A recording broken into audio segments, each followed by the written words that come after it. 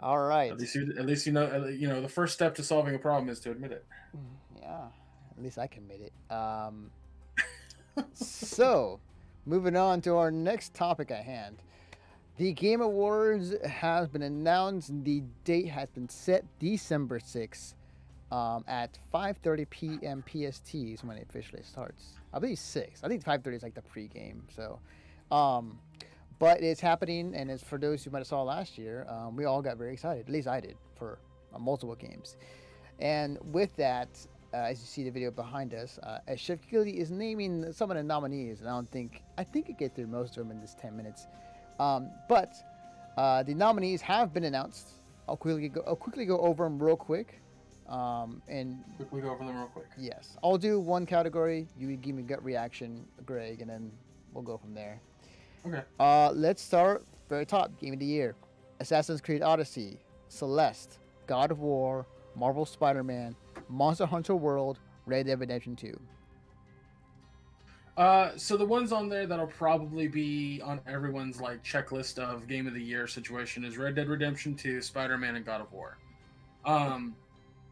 It's really, really hard to put this list together because all the games on the list are stellar. They're all really fucking good. But like, how do you compare a game like Red Dead Redemption with Celeste? How do you do that? How do you make those two kind of compete? It doesn't make any sense to me because they're two so drastically different games. Absolutely. That it's really hard to do that. But if I have to choose one of the 6 that I think deserves Game of the Year, it's gonna be between God of War and Spider-Man. I love Red Dead. It's hilarious. It's addicting. But the biggest problem is like, it's super short. They did build the game for like casual audiences too. It's just a tough fucking choice, man. It's just a tough pick. There are some. And if I say Spider-Man, I sound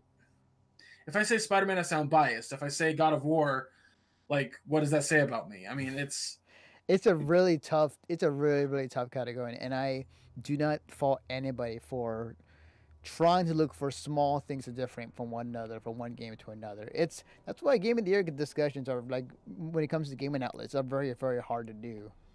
So, I mean, don't get me wrong. All the games on the list deserve Game of the Year, including absolutely. Monster Hunter World. I had a really hard time getting into Monster Hunter World, but it is, it's a really well polished game. Mm-hmm. I think the only game on the list. What was the first game you said? First game was Assassin's Creed. Assassin's Creed. And that one doesn't really. I wouldn't really put that on the list because the best way to play Assassin's Creed Odyssey is to pretend it's not an Assassin's Creed game. Right. Okay. Because of the way that's built. Like, I've watched people sneak up behind people and they're like stab them to kill them, and they don't die because they have health bars now and shit. And it's ridiculous. But I definitely don't think like that's the only game on the list I don't think deserves to win. Okay. But I think if I honestly had to choose, Anthony, I'd want Spider-Man. Gotcha. All right. I just want your gut reaction. I don't need. I mean, I guess I said like, no. That was only for Game of the Year. Okay. I was about to say, like, we got all the categories to go through. So, all right. Best ongoing game: Destiny 2, Fortnite, No Man's Sky, Overwatch, Tom Clancy's Rainbow Six Siege. Fortnite. Okay. I have reasons, but oh yeah, of course. Best game direction: A Way Out. Fuck the Oscars. Detroit Become Human, God of War, Marvel Spider-Man, Red Dead Redemption 2. God of War. All right. Best narrative: Detroit Become Human, God of War, Life is Strange 2 Episode 1, Marvel Spider-Man, Red Dead Redemption 2.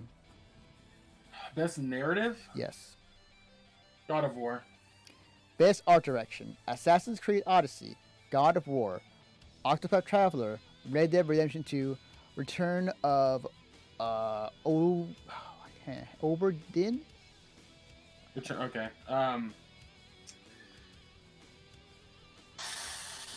I don't want to give it to God of War. I mean, there are a lot of moments where it's really pretty.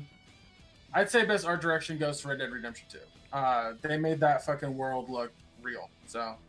Okay. I would give it to God of War. God of War is fucking fantastic looking. Best score music What? presented by Spotify. Or no, hey Spotify, hey. Celeste, God of War, Marvel Spider-Man, Ni no Kuni 2, Octopath Traveler, Red Dead Redemption 2.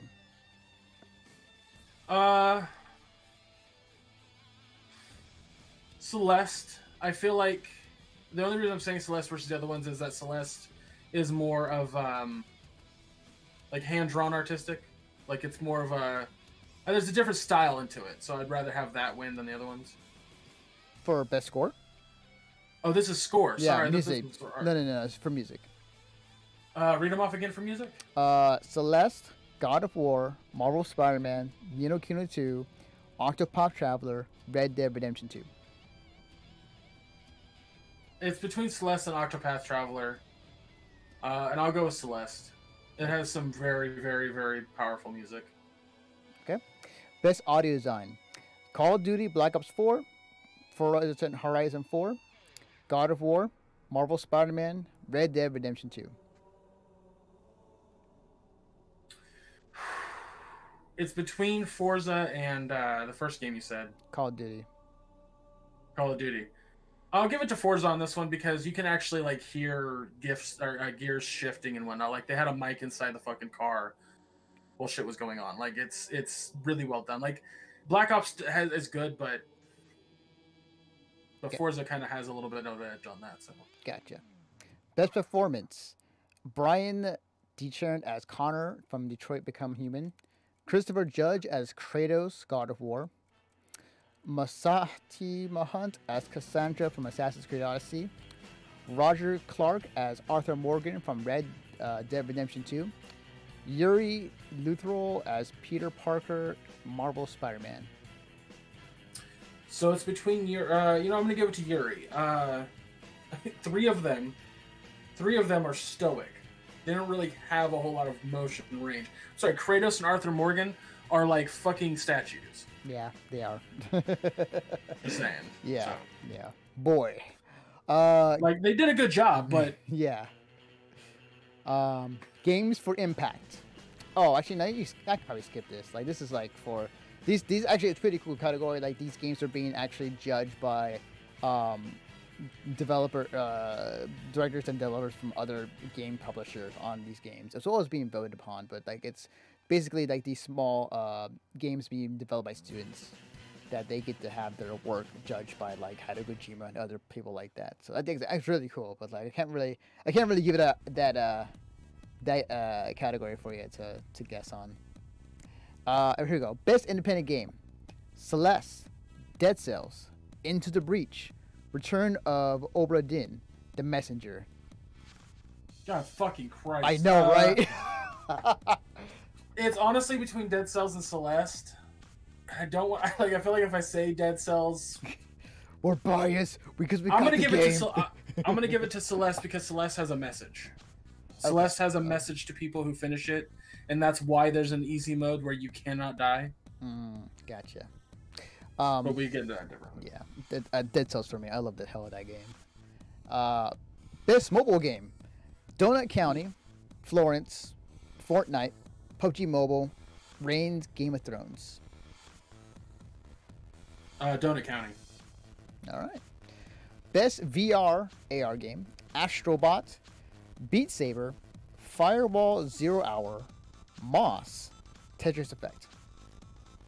Beat Saber. Okay. By leaps and bounds, Beat Saber. Best action game: Call of Duty 4, or Call of Duty Black Ops 4. Sorry. Dead Cells, Destiny 2, Forsaken, Far Cry 5, Mega Man 11. Oh man. I know it's a tough one. I'm gonna say Black Ops 4. Okay. Oh, sorry. That's a weird burp. Best action adventure game: Assassin's Creed Odyssey, God of War, Marvel Spider-Man, Red Dead Redemption 2, Shadow of the Tomb Raider. Spider-Man. Best role-playing game: Dragon Quest 11 Echoes of the Elusive Age, Monster Hunter World, Ni no Kuni 2, Octopath Traveler, Pillars of Eternity 2. Monster Hunter World. I think of that one.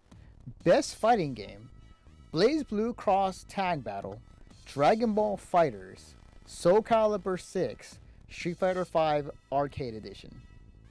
Dragon Ball Fighters.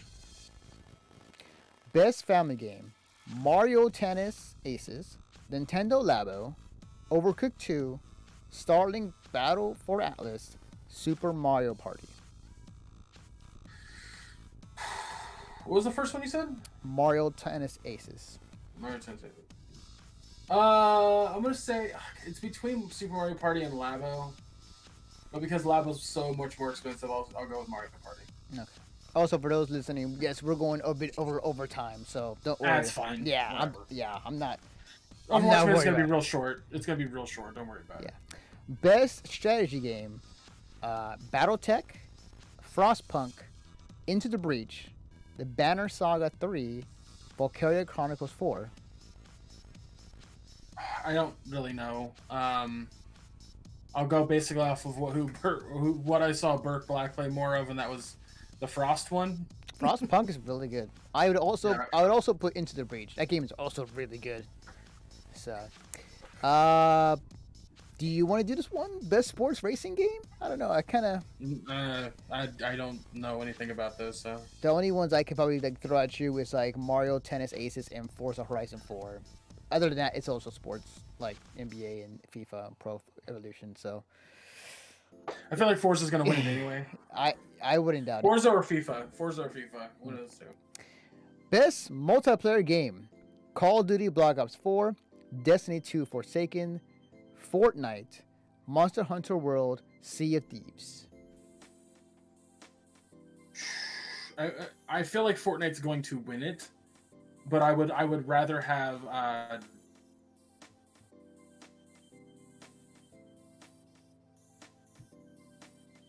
Hello? I'm here. I'm still. Yeah. No, I'm just go on. That was the end of my thought. Okay. I was expecting this long-winded response. All right. All right. Best debut indie game: Donut County, Florence, Moss, The Messenger, Yoku's Island Express. Oh God! I gotta give it to Yoku. It's such a good game. If you haven't played it, I have not. I should definitely. It's short. It's only 4 hours, but man, is it fun. I mean, if you give it to me, I could just play it on stream. All right, just fucking do the next one. Okay. Best esports game: CS:GO, Dota 2, Fortnite, League of Legends, Overwatch. So, Overwatch League, because it's so far the only one that's made it to TV. And I'm talking about beyond fucking just ESPN. But also, and I'll talk about this in the Overwatch minute, it actually got people to want to play Overwatch again. So, that's true. There was a huge dip once it ended. A huge dip in player interaction once it ended. So, that's very true. Yeah.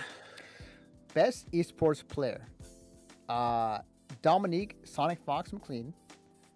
I'll just say Tokido. I can't pronounce his Japanese name.